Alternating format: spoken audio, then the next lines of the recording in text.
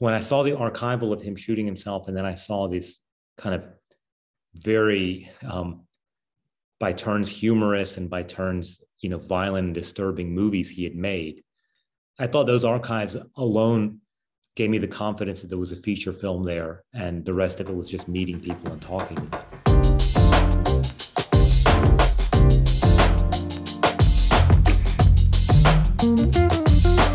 Welcome to the Variety Virtual Sundance Studio presented by Audible. I am Matt Donnelly, here with the director of Second Chance, Ramin Bahrani. So congratulations. And this is, obviously we're so used to you in a sort of narrative, feature lane. So to come with something like Second Chance is so interesting. And this character is just that. So how did you first find out about Richard and what sort of drew you to this? I was editing The White Tiger in 2020 during the COVID lockdown, and the producers of the film, Johnny and Daniel from the Vespucci Group, contacted me and pitched me the idea about Richard Davis and Second Chance, and they said they were going to make a documentary, and they wanted to know if I would be interested to make a fictional film about the same subject. And I asked them some more questions, and they showed me some of the archival footage and some of the movies that Richard himself had directed. And by the end of the call, I said, well, I'm actually more interested to make the documentary. And so I sent them 2 short docs I'd made, and they sent me a lot more materials to review, documents and historical facts, and more of Richard's epic 8-hour film that he made. And a couple of weeks later, we got on another Zoom and agreed to make the film together. The basic premise is kind of all the sales entry you need to wanting to see it. But so Richard, in effect, invented the first concealable bulletproof vest, and to prove his concept, went quite so far as to do what? If you could just tell us a bit about sort of how he sort of figure. Well, the way he proved that it worked was by shooting himself point blank. Ultimately, he did this over 190 times, and it's pretty incredible because he was at that time an out-of-work pizzeria owner. He didn't have a job. He had no income.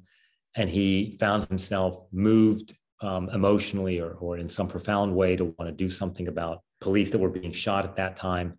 And very inventive, very kind of a real, in a way, a genius character to make this thing on his own. What do you think it is about a personality that really wants to sort of engender favor with a group like that, with law enforcement? Because it got me thinking about like Richard Jewell, and sort of people like that. Like, what do you think that sort of mindset is, the desire to sort of belong and to stand out among a community like law enforcement?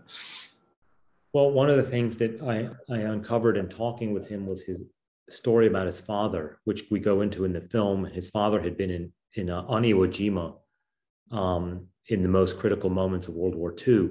And that seemed to have left an indelible mark on Richard.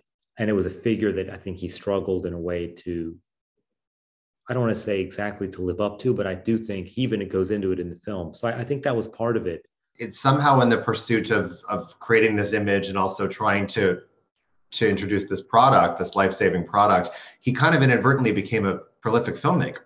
Yeah. With some of his own vision, which is really interesting, I think, when people. Yeah, first there's just archives, let's say, archival of him shooting himself a lot, and there's home movies, that's its own thing. But then Richard he recreated anyone that was saved with a Second Chance vest, he would call a save. And then he would invite them up to Michigan, and then they would recreate their shooting. So he was doing these recreations, but he was also making comedy films. He was also making, films about rogue, vigilante, left-wing nutcases, like insane hippies that were going around shooting it and killing police. But he made these films. Some of them are, I think, in a way, kind of sophisticated for someone who had no formal training, and shooting on Super 8 or on 16 millimeter. And then as time progressed, shooting on video, editing them. He culminated all these movies into something he called the 8-hour epic. I think he screened it in like 2-hour segments in Michigan. There's photographs of a big premiere at a cinema with a lot of people. And these movies became cult classics among police officers, but even others. I was speaking to my friend, one of the producers that I work with a lot, Azimi, in Paris, and some of her friends in Paris had watched these movies on YouTube.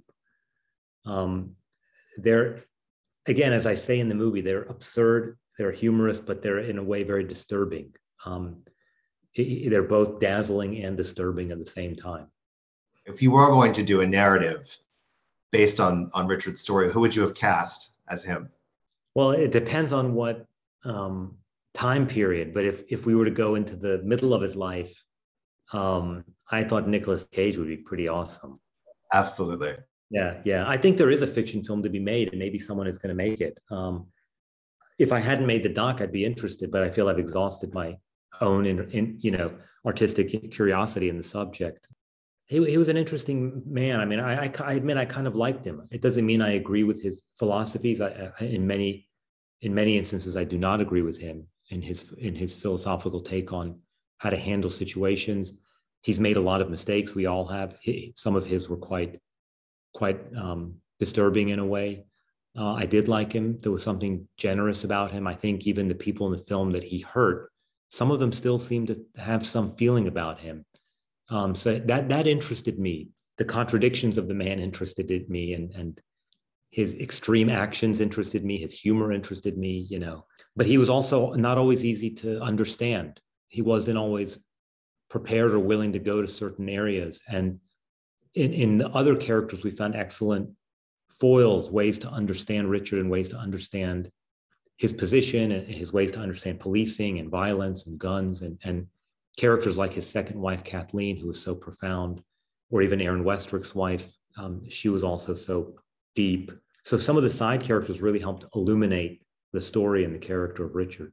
It's interesting, even when I get into the kind of questions with Aaron, the police officer, he says something that I found so true to people. He said, even though he knew it wasn't real, he wanted to believe in the myth, and he wanted to believe in the legend related to, let's say, some interesting storytelling that Richard does around the origin of his kind of his existence as an inventor. So it was the whole thing was endlessly interesting and surprising, I guess. Yeah.